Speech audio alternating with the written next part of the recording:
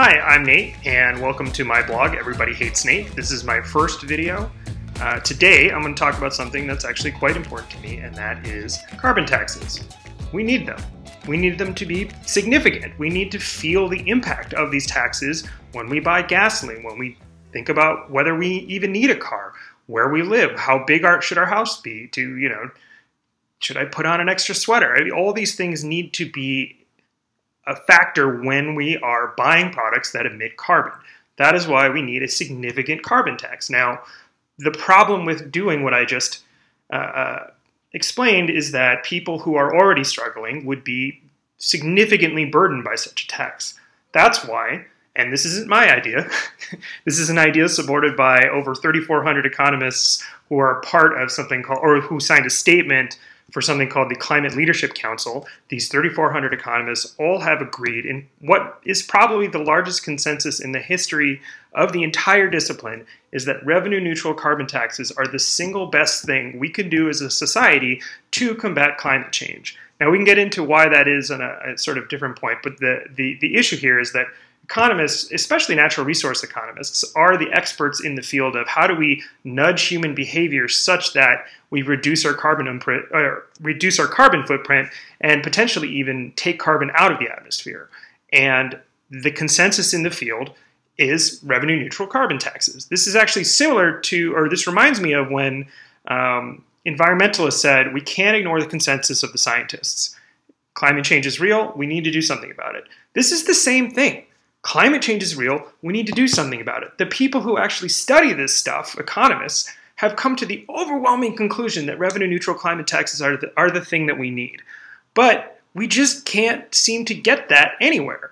And the funny thing is, when I first learned about revenue-neutral carbon taxes, I think around 2007, 2008, I was in college, and the natural resource economics professor who was explaining carbon taxes to us all, who also signed that letter that's in the CPC, I'll put a link to that below, sort of words like, the problem is that people who are skeptical about climate change are going to stand in our way. It's politically tough to raise taxes in general, and that, the conservatives or Republican-leaning people in our society are going to be these big blockers to actually implementing that stuff. And that made a lot of sense. But if we flash forward to today in 2019, it seems to me that one of the biggest blockers of revenue-neutral carbon taxes are the environmentalists, the left, Democrats. We had a revenue-neutral carbon tax on our ballot here in Washington in 2016, I-732, and it failed. And then we had a non-revenue-neutral carbon tax. They called it a fee. They said only polluters would pay, but in reality, it doesn't. Like if only companies paid, rather, not polluters, it wouldn't really be that effective. But at the end of the day, it was a carbon tax. It wasn't revenue-neutral, and it also failed. But the thing is that the left is very, very, in this state, and I have a blog post about it, I'll link to it, is very hostile to revenue-neutral carbon taxes. And this just gets to the key point, and I'm glad to kick off my set of videos on my blog about this, which is climate change is about carbon in the atmosphere and other greenhouse gases. It's not about whether we're socialist or capitalists. It's not about whether the police are racist or not, which, by the way, I think that the actions of the SPD as police departments across the country are definitely systemically racist and need to be reformed. And it's not that these other social issues are important to me as well. I think, Seattle, as well as many other places in America, are too expensive. These social problems are really important. The equity problems are really important. We have many problems in our society, but we cannot get caught up in the remaking of our economy from capitalist to socialist in order to combat climate change. That's just not the issue. The issue is carbon in the atmosphere. Today, I read in the Seattle Times that that Olympia is about to authorize a transportation package where there's a small carbon fee. I think it's $15 per ton. And then some of that money is going to be used to pay for other infrastructure, including car infrastructure. Now, a lot of people on the left, including former Mayor Mike McGinn, are furious. And frankly, I understand why.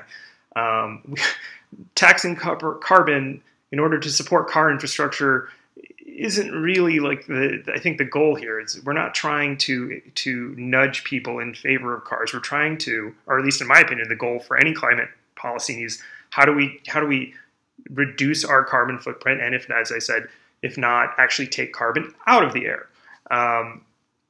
And it's just mind-blowing to me that we can't get a coalition between the left and the centrists, or just people who are not dogmatic about it in the middle, who want to see climate action, the environmentalists on the left, to coalesce around the idea that we should have pretty significant fees and taxes on carbon at a level where it impacts consumer choice, but also doesn't hurt them, because we're going to give that money back to them in the form of other tax rebates.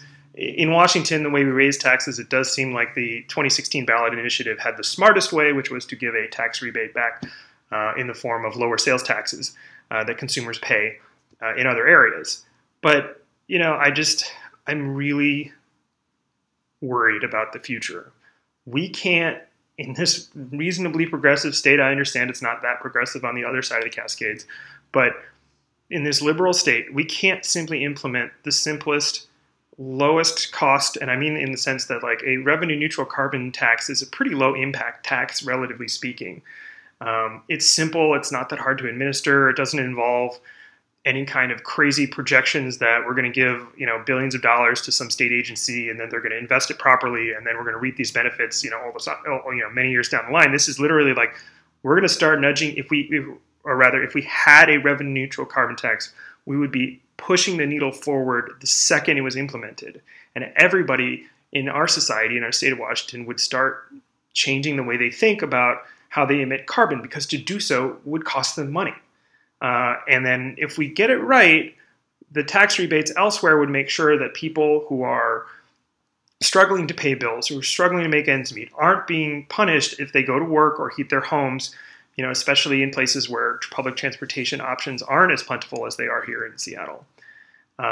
It's just kind of disappointing to read in the newspaper that, you know, we're going to put a carbon tax not for the sake of really helping the environment, because $15 per ton, maybe it goes up. The truth is it's part of a package that hasn't even been passed yet.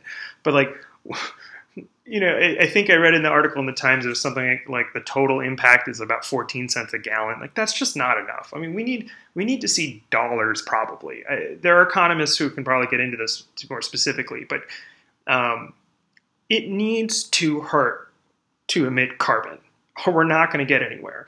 And if we also can't get sidelined into this, you know, social justice issue when it comes to climate change, it isn't that there aren't serious social justice problems in this country. There are here in Seattle. Housing is too expensive.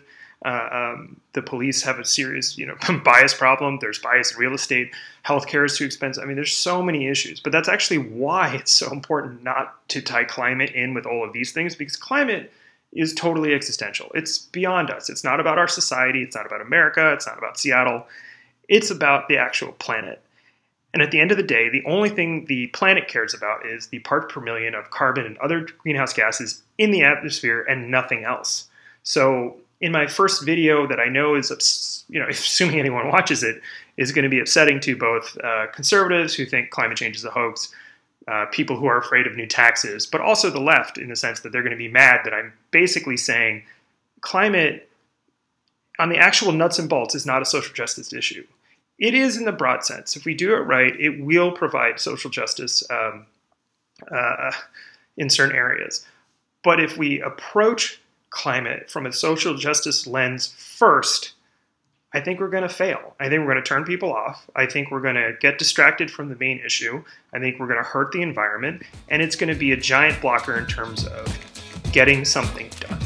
So this is going to be sort of the tone of these videos and of my blog posts, and I have a feeling a lot of people won't like it, and that's why this is Everybody Hates Nate. Have a good one.